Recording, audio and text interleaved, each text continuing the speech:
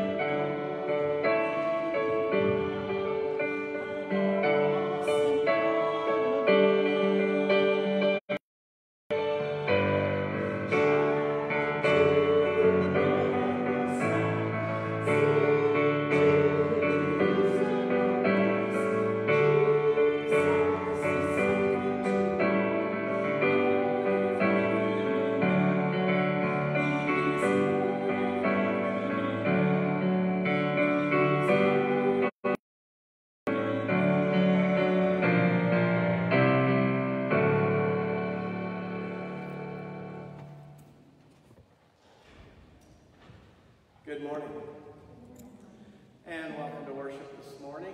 Sarah and I were talking before worship started. We've gone from praise band a year ago to praise person this Sunday, but part of the reason for that is that Chuck Goad is absent this Sunday because Marilyn Goad has tested positive now for COVID. We said before that Chuck tested positive, and he was cleared to go back to work Monday, and I think Marilyn is negative, but she tested positive this week, so that's why Chuck is not here this morning. But we're glad that all of you are here for worship today. Just a couple of announcements on the back of your bulletin today.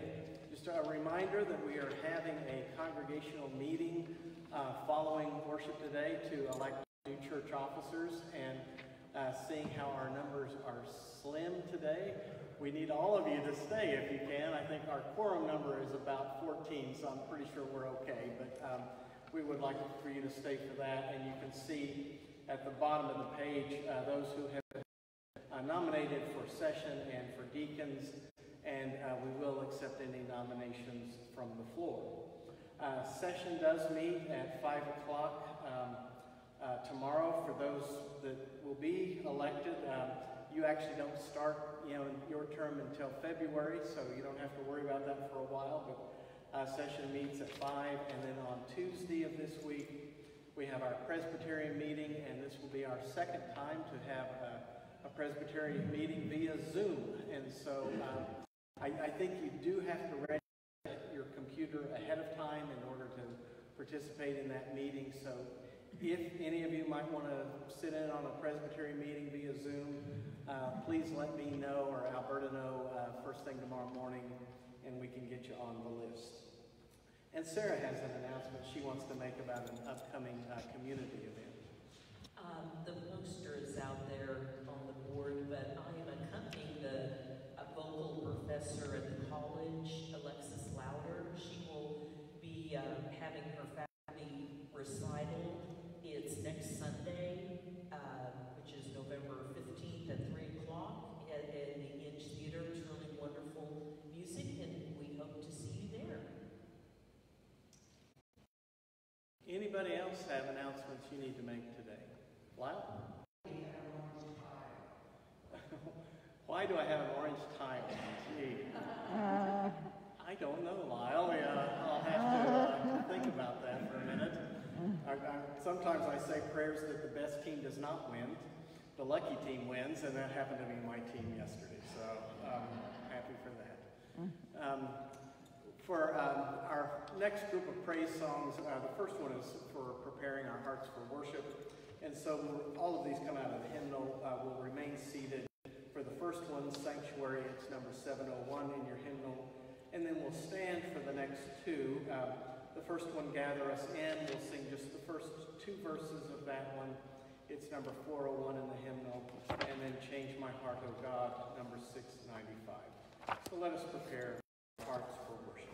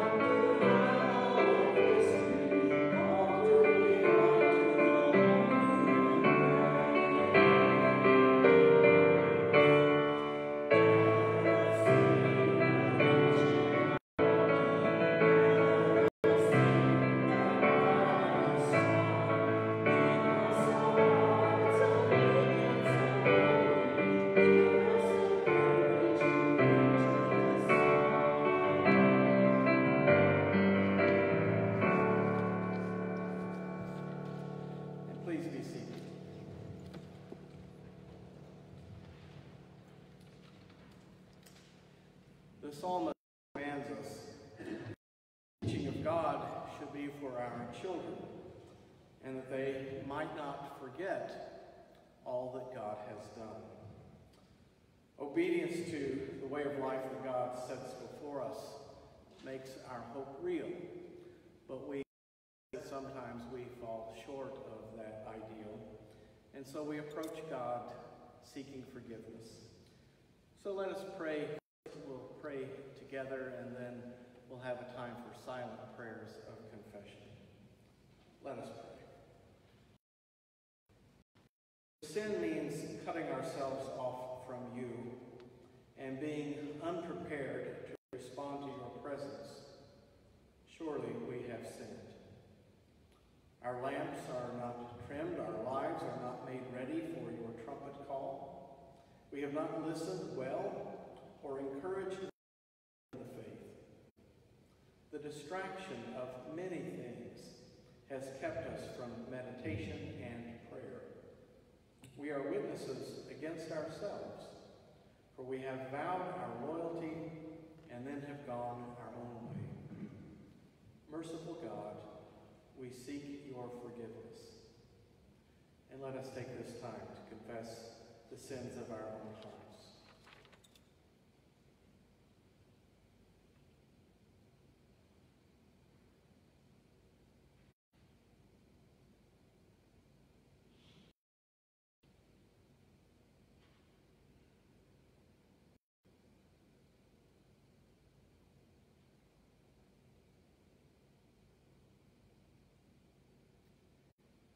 Amen.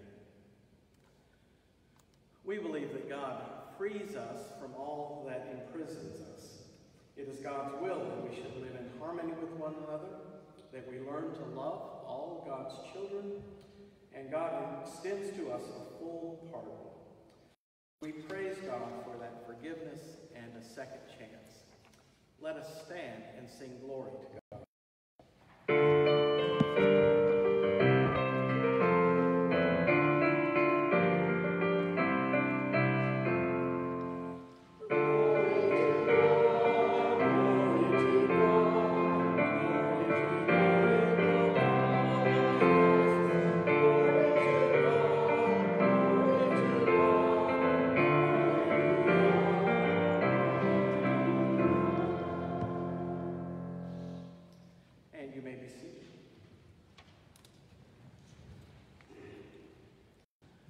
Let us pray for illumination. O God, by your Spirit, tell us what we need to hear and show us what we ought to do to obey Jesus Christ our Lord. Amen. Our first scripture reading for today from the Old Testament, Psalm 78, verses 1 through 7. Hear, O my people, hear my teaching.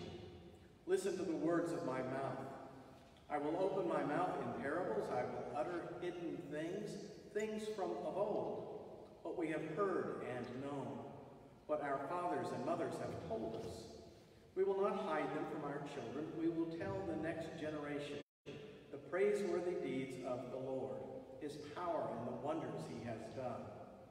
He decreed statutes for Jacob, established the law in Israel, which he commanded our forefathers to teach their children, so the next generation would know them, even the children yet to be born, and they in turn would tell their children. Then they would put their trust in him and would not forget his deeds, but would keep. Old Testament reading for today. We probably need to set the scene for this one a little bit. It's out of Joshua 24. And at this point in the story of the Old Testament, the Israelites have been freed from their slavery in Egypt. They have wandered in the wilderness, and now they have settled in the promised land. So this reading from Joshua, all the people are gathered before Joshua to renew their covenant with God, to begin this new phase in their life as a community of faith. The lectionary text is chapter 24, verses 1 through 3, and then it skips kind of a section that talks about how God has released the people from slavery and settled in the promised land, and then it picks up again in verse 14, where the covenant renewal ceremony takes place. So here's God's word for us. Then Joshua assembled all the tribes of Israel at Shepard. He summoned the elders, leaders, judges, and officials of Israel, and presented themselves before God. He said to all the people, "This is what the Lord, the God of Israel, says. Long ago your forefathers, including Terah, the father of Abraham, and Nahor, lived beyond the river and worshipped other gods. Your father Abraham from the land beyond the river, and led him throughout Canaan, and gave him many descendants. Now, and serve him with all faithfulness. Throw away the gods of your forefathers, that your forefathers worshipped beyond the river and in Egypt, and serve the Lord. But if serving the Lord seems undesirable to you, then choose to yourselves this day whom you serve, whether the gods your forefathers served beyond the river, or the gods of the Amorites in whose land you are living. But as for me and my household, we will serve the Lord." Then the people answered, "Far be it from us to forsake the Lord, to serve other gods. It was the Lord our God himself who brought us and our fathers up out of Egypt, from the land of slavery, and performed these great signs before our eyes.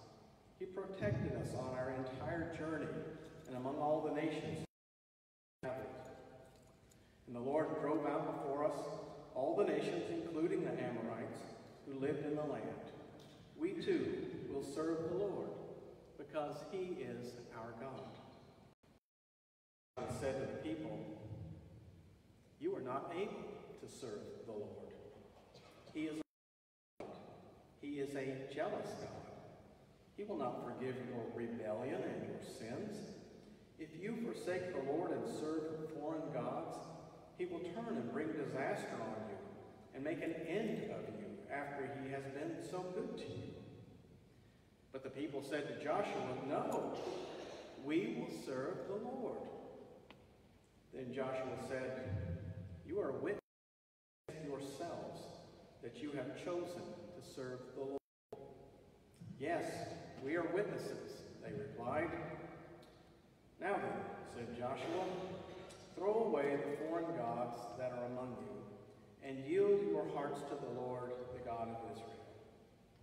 The people said to Joshua, "We will serve the Lord our God and obey him."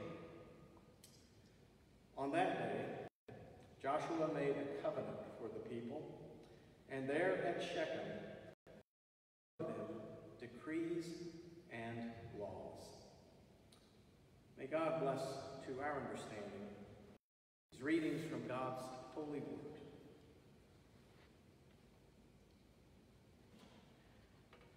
And let us pray. May the words of my mouth and the meditations of our heart be acceptable in thy sight, O Lord, our strength and our Redeemer. Amen. They are some of the most famous words in the Old Testament. Choose this day whom you will serve. And the answer, "As for me and my house, we will serve the Lord." You see those words on pillows, on those little signs that people put up in houses. You see them on keychains. "As for me and my house, we will serve the Lord." Those words are seen a lot. And the three verses follow that, Joshua, are just this unmitigating show of words, reiterating time and time again, yes, we will serve the Lord. We will serve the Lord. It's all very inspirational, all very exciting. They are ready to go now that they are settled in the promised land to renew the and get started living the life of faith. Joshua, however, throws a bucket of cold water on. He says, "You are not able to serve the Lord. You are not able." Here he is, the leader of the people. And he's saying, "Not able." You might have expected him to say something along the lines of, "Let's do this. We're all in this together. Dreams. There's nothing we can't accomplish together." But no. He says, "You're not able." Is that true? The people then, is it true for us today as the people of God that we are not able to serve God in the way which God calls us to serve? Well, the first thing for us to admit is we're not used to hearing the kind of language that's being used in Joshua. this very stark white. It's either all one thing or it's all the other thing kind of language when it comes to our faith. Either you are completely serving God or you are not serving God at all. It's very stark language in Joshua. We are used to language about faith that gives us a little bit more room to maneuver, that gives us an out here and there. There was one pastor who received a letter from one of the members of his congregation that went like this. Dear, thank you for your recent letter. And yes, we haven't been in church for several years now, so maybe we should explain.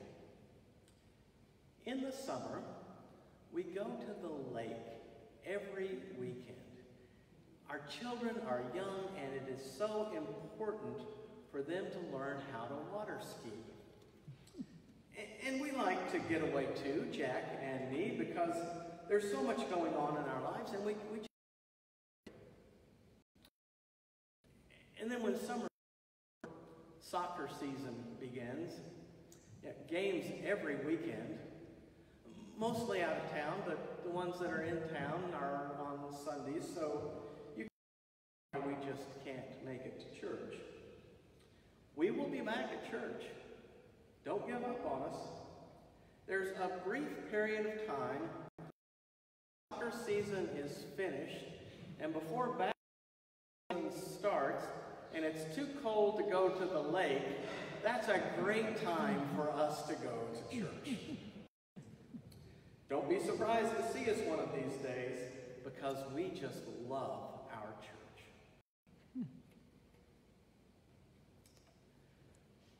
When it comes to matters of faith, we always feel like we have more time. Whether it's for our children or whether it's for ourselves, we always feel like we can put that off until tomorrow. None of this choose this day whom you will serve kind of. No, we want to be on God's side for sure. But tomorrow,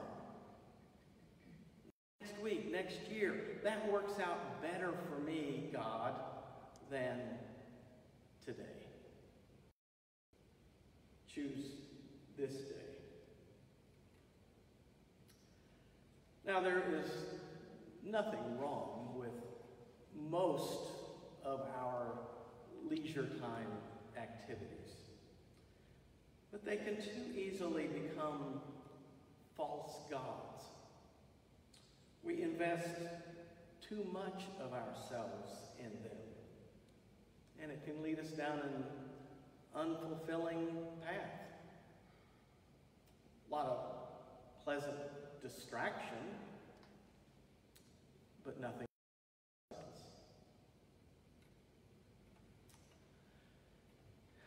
I had a professor in college, one of my favorites, who had a slogan. You can take this class seriously, or you can take it again. I love that. He set the bar high, what he expected of his students. He really thought that we should invest a lot of time in learning the material for his class if we wanted to do well in that class. And he was right. By setting that bar high and pushing us, we probably all accomplished far more in that class than we ever thought we could have without that little extra. Choose this day sets the bar high. It says, not tomorrow, not next week. Choose this day. And when it gets to be Monday, choose this day again. And when it gets to be Tuesday, choose this day again. Joshua also said this about God. God is a holy God. Okay, that's to be expected. said God is a jealous God. Now I wonder if we were a list of the attributes of God, how many of us would have the word jealous on our list? I'm guessing many. God is a jealous God. God wants to be in first place in our lives. God wants us to love God with all of our heart and all of our minds and all of our strength. How do we do that? We do that in each little small decision that we make.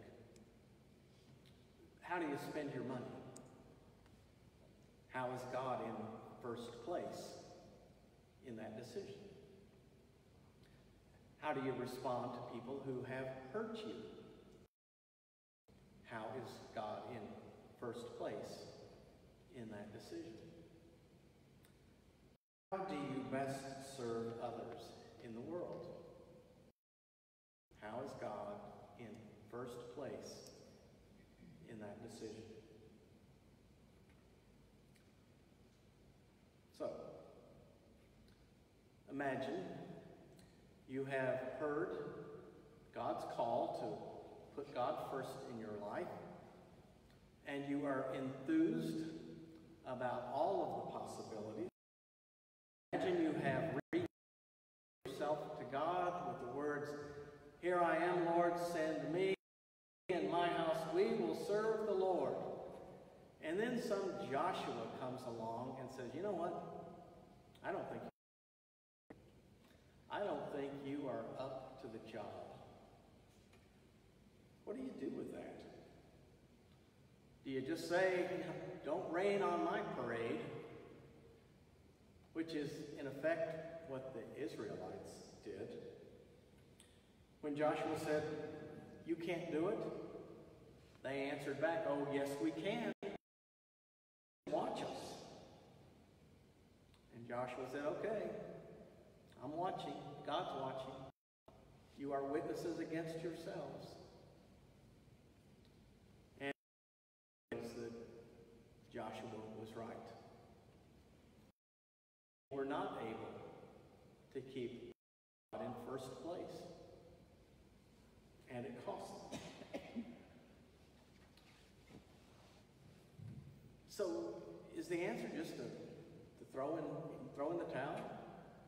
Say, "Well, we're not able, and let's not even try if we're not able"?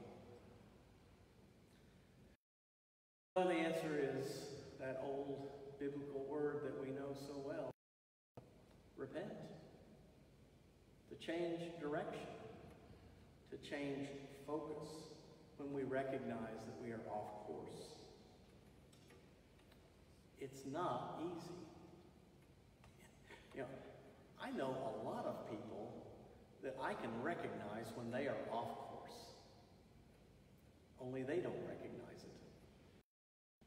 And if I'm fair, there's probably people who see and I don't seem to be able to recognize it. It's to know when you are straying. That's why faith is such a community event, that we hold each other accountable. We remind ourselves of the stories. We remind ourselves of how Jesus calls us disciples, and how we need that reminder on at least a week, if not more often. Once, after Jesus gave a teaching that was particularly difficult to understand, a number of the people following after him just scratched their heads and said, this is too much for us. And they decided to stop following Jesus and go their own way. So Jesus went to his followers and said, "Well, what about you? Do you want to leave as answered, "Lord, to whom can we go?" Words of eternal life. Peter, the one who stumbled more frequently than anybody and knew that he had not followed God to the best of his ability, still said, "What other option? It is in you that we find fulfillment. It is in you that we find wholeness, forgiveness, restoration, a new start. On Christ the solid rock I stand. All other ground is sinking sand." On the rock of God's grace, we look for that foothold, knowing that God will help pull us back on if we seek God, if in first place. Choose this day whom you will serve. You probably made that choice before. Maybe it's time to make it again. Amen.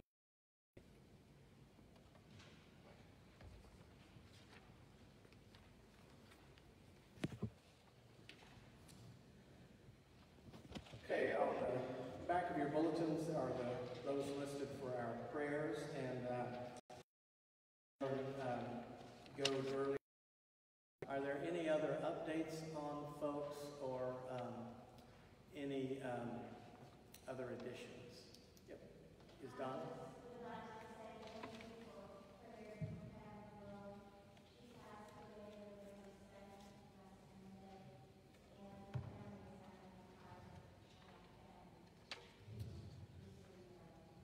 Okay, Pam Pallone, who has been on our prayer card, did pass away, and then I also understand, I kind of that we're sending out this week.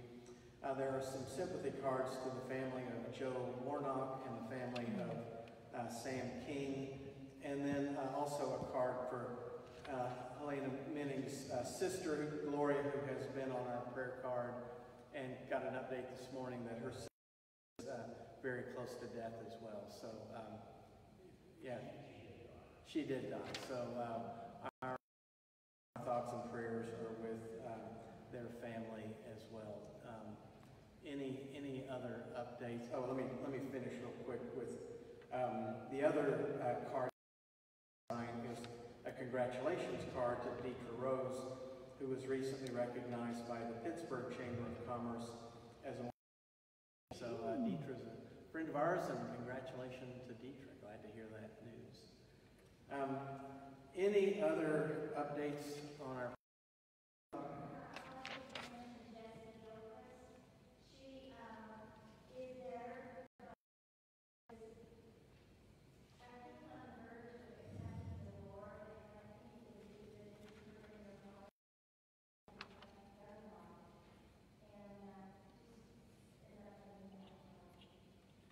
Okay, and just an update on also Jesse Gilchrist, who's also on our prayer card. Any others? Okay, let us come before God in prayer.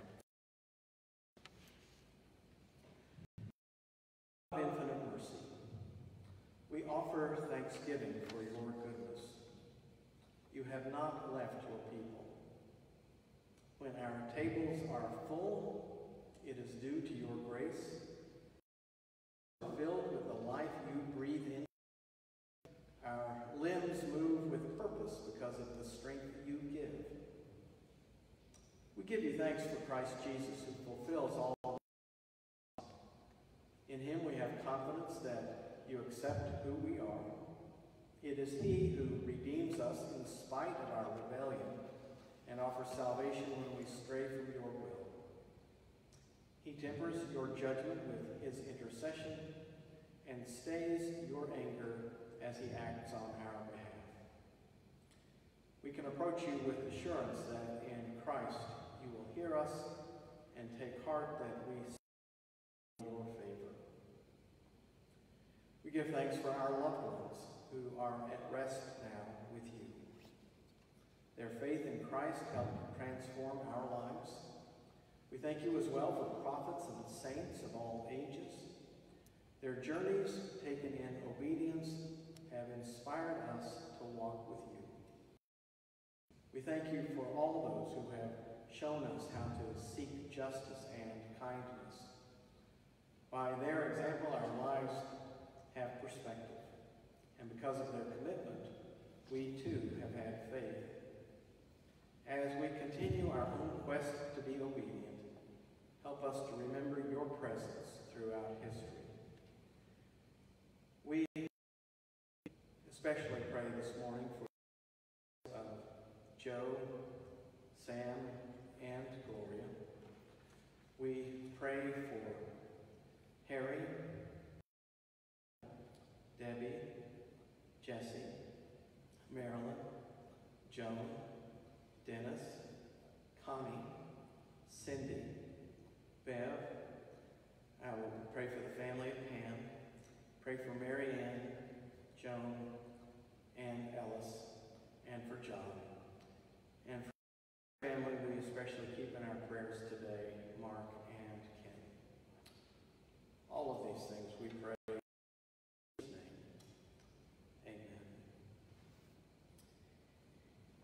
Amen. In 2 Corinthians, we read, "Those who will also reap sparingly, those who sow bountifully will also reap bountifully." So let us take this offering time to think of how we may sow seeds for God in our own lives.